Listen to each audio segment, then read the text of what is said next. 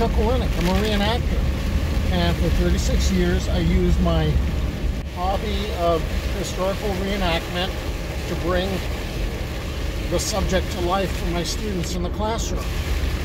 Well, I'm not in the classroom anymore, but I've still got a room full of garb at the house that I cannot bear to get rid of. I still have a passion for bringing the past to life, and I like to play history detective. So I had to find a way to repurpose myself, and I decided that I would pursue California history because that was a subject that I didn't get to teach while I was in the classroom. So I started with the missions, and I stumbled across presidios and assistencias as part of this journey, and I went up and down the state telling the tales of these places in garb and doing a lot of research. And I also explored Northern California, and during my research I ended up finding that when the missions were desecularized, often the buildings themselves became essentially strip malls, and there would be shops and saloons in there, and that kind of twisted my brain around. And then finding out that there were famous outlaws and bandidos who frequented these saloons, that had me intrigued. Well, I started following those trails, and when I started chasing bandidos, I barely knew who Tiburcio Vásquez was. He's the guy that Vásquez Rocks is named for. But then I ended up, while researching him, and I was finding pictures of all the gang members, there was a gang member that was considered his lieutenant, Clodoveo Chávez, and the only picture I could find of him was a drawing of his head in a jar of alcohol. That's got to be a story there. So I'm following that trail of Clodoveo Chávez, who is the lieutenant of Tiburcio Vásquez. I hope you stick with me on my journey. We know that the gang's last job was in February of 1873, and it was a fail. It was the attempted robbery of the wealthy cattle baron Henry Miller at the Fireball Ferry, which crossed the San Joaquin River. Miller wasn't there, so now the gang has crossed over the mountains. Currently, we're traveling along present-day Highway 25 through modern-day Tres Pinos, and this is the highway that is going to replace the old Hollister San Benito Road. We are on our way to the town of Paicines, which used to be Tres Pinos. So we're following the trail. This is going to lead us to what is called the Tres Pinos Tragedy.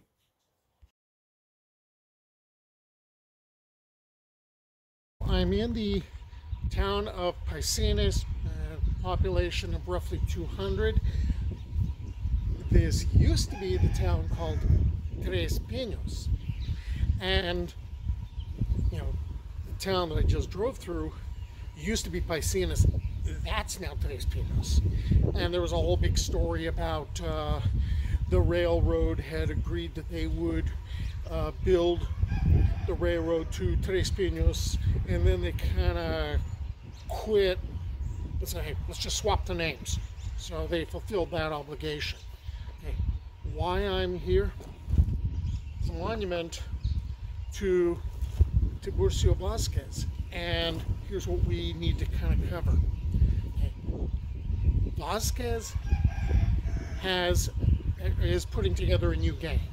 Really, he's kind of mixing and matching. He's bringing in parts that he's had before, and you know, some of his other members are gone. Juan Soto, the human wildcat. Well, he was basically 6 foot tall of mean. Right? He has been taken down by Sheriff Harry Morris from Alameda County, and Morris had to finally kill Soto.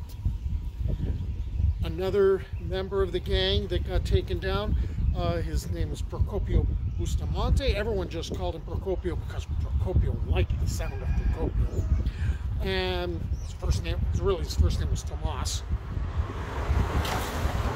Procopio has an interesting heritage. He might or might not have been Joaquin Murrieta's nephew. And he eventually gets taken down by Morris, who finds him in a, let's say it was a house of ill repute, seizes him by the neck and says, "You're my man." And so Procopio goes away. But here's what Vásquez has put together.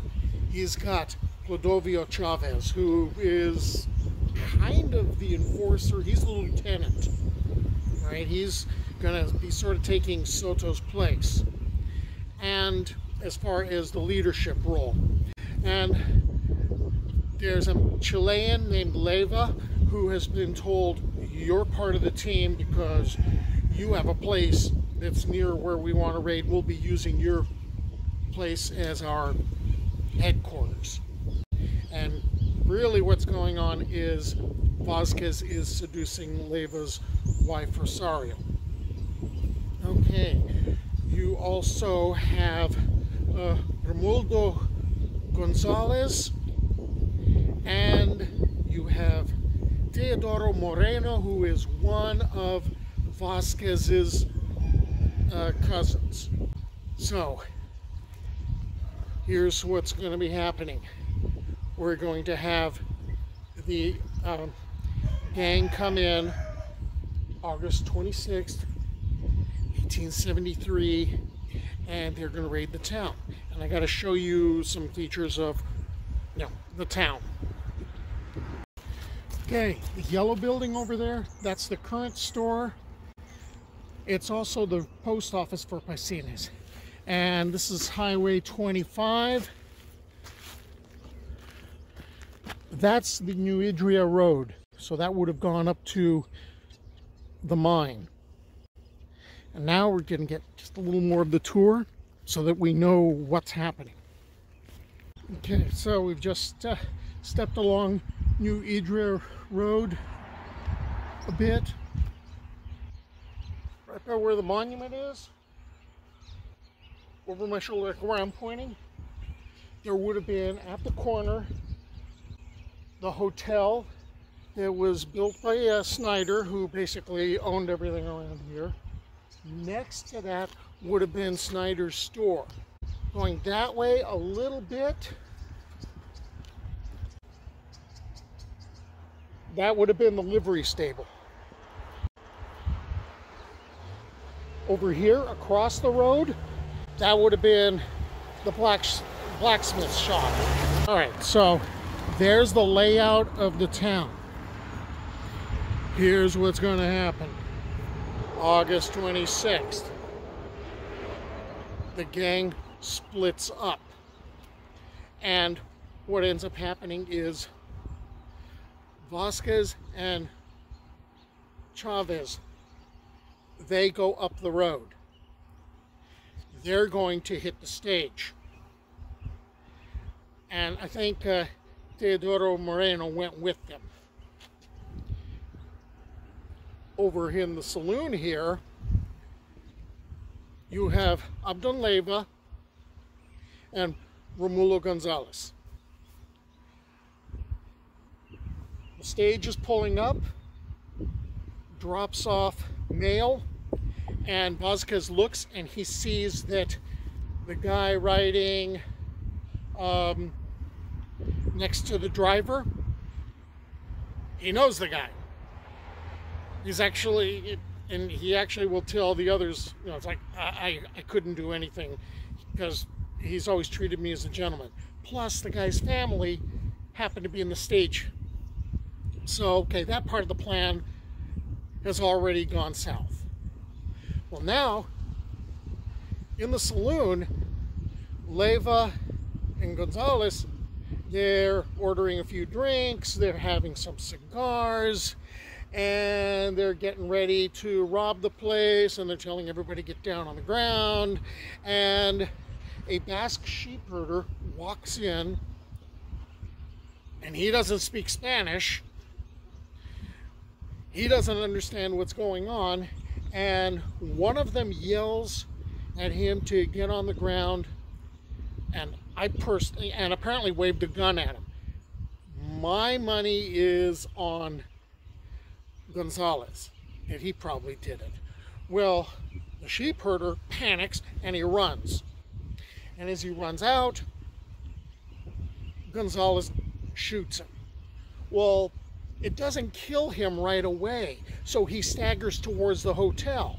And now guests are seeing this, people are going into a blind panic, and apparently someone is trying to bar the door, and someone steps out another door of the hotel and is shot by another gang member. I think it was Teodoro Moreno.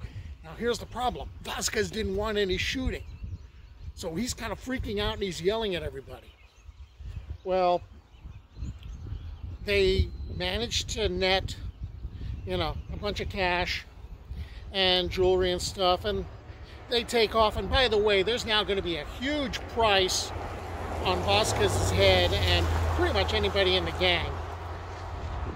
And this is going to haunt Vásquez, because when he is captured later, even though he says he didn't kill anybody, someone died in the commission of a felony. Chavez sticks with Vásquez. He is the loyal lieutenant. The gang isn't terribly loyal to the rest of the gang.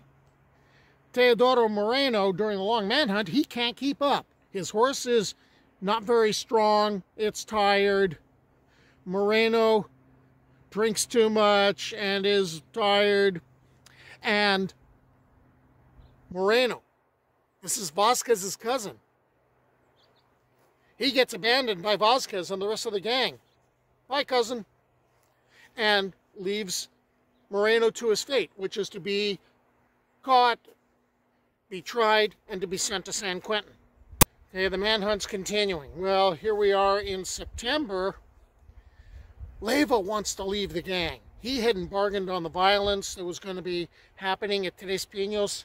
He wanted out. Besides, he thinks, quite rightly, that his wife is having an affair with Vásquez. Well, in September, he catches the two of them together in bed, draws his revolver, points it at Vásquez, and Vásquez is showing remorse. Maybe because a revolver's pointed at him.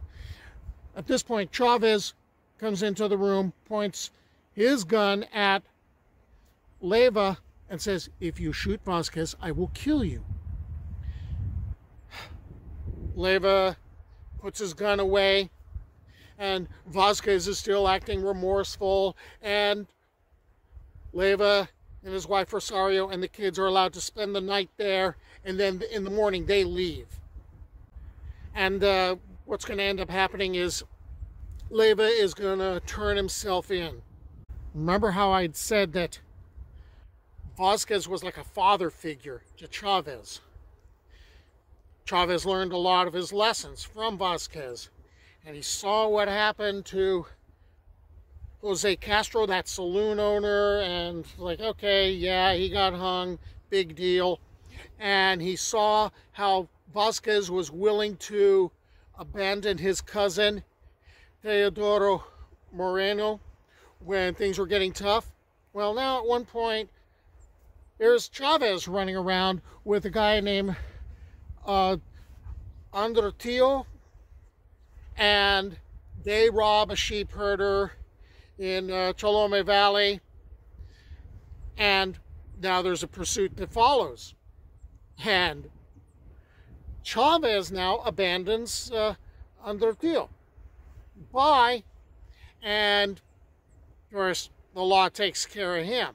But now Chavez is going to ride on to meet up with the gang again, and this time they're going to go to a place named Kingston. Behind me, that's a park called Layton Kingston Park. It's in the town of Layton, or Lawton. I haven't figured out how it's pronounced yet. This originally began as a settlement called Whitmore's Ferry, and this is along the Kings River on the south bank. And over time, this little settlement starts to grow. By the 1870s, it is now the town of Kingston, and it was being referred to as the busiest little town in Fresno County. And it's just a little ways from Millerton, okay, which also doesn't exist anymore. This town's developed prosperity. It's got businesses, it's got hotels, or a hotel. And this prosperity is not going unnoticed. Now, it's been 4 months since the Tres Pinos tragedy, and Vásquez and Chavez and the gang, which is now numbering like a dozen, they are looking for a hit. They are looking for a job they can pull off. And what they're going to do 4 months after the Tres Pinos disaster, after dark, people are saying, it happened about 7 p.m. The gang crossed the bridge. The bridge has replaced the ferry. They crossed on foot, and they had lengths of rope, because they're going to be tying people up.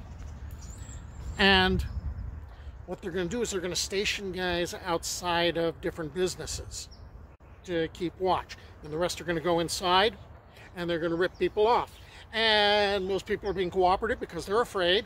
There was a guy from Visalia who wasn't cooperative. He got pistol whipped, and so he got robbed anyway. But now people are noticing, some of the townsfolk are noticing, hey, who are these strangers standing outside these different businesses? And they figure it out. Oh, town's getting robbed. You got a whole bunch of citizens now with guns, and they're waiting. And as Vásquez and his gang come out, the shooting starts. And the guys are on foot. So they're booking for the bridge. And what ends up happening is 3 of them get wounded. There was a shepherd named Ramon who was hired just temporarily, and he got it real bad. There was one of Vásquez's cousins, Francisco Gonzalez, and Clodoveo Chávez gets hit with a bullet above the right knee. They get out of there. Most of the gang heads in one direction. They're heading north to a place called Rancho de los Californios, I believe. And one of the other guys, someone named Ignacio, he decides, oh no, those guys are dumb, I'm going down the river. So he heads down the river, and he's going to end up getting caught, and he's going to be brought back. And you know, he's going to confess, yes, it was me, I did it, you know, I was with these other guys, you know, I am bad. So now the rest of the gang, they're up in their hiding place, and they're splitting the money. And Francisco Gonzalez says he is going to go take Chavez with him, and they're going to head to a place called Pozochane to kind of heal up. Other members of the gang just go back to being vaqueros and being shepherds, and Vásquez takes 5 guys and they head south. And they're going to wait to kind of heal up. And what's going to happen is Vásquez, while he's down south and he's kind of adventuring, he goes over to Vásquez Rocks, which ends up getting named for him, hides out there, and he goes to Elizabeth Lake, and you know, he may like flirt with going into LA, but you know, that's not really, you know, going to work out that well. And now he's going to bring back a couple of the gang members with him, Las Vicuna and Isidro Padilla, who had been involved in the Kingston robbery, and they're going to go over to Pozochane. And okay, Chavez is pretty much healed up, so now Vasquez is going to leave the other guys with his cousin, and they are going to move on to, go over to basically the Mojave Desert area, and now we're going to hit a different place. So there's still more to tell about Clodoveo Chávez, because now the trail of Chavez and his leader Tiburcio Vásquez leads into the Mojave Desert. So I'm going there next. I hope you'll stick with me on my journey.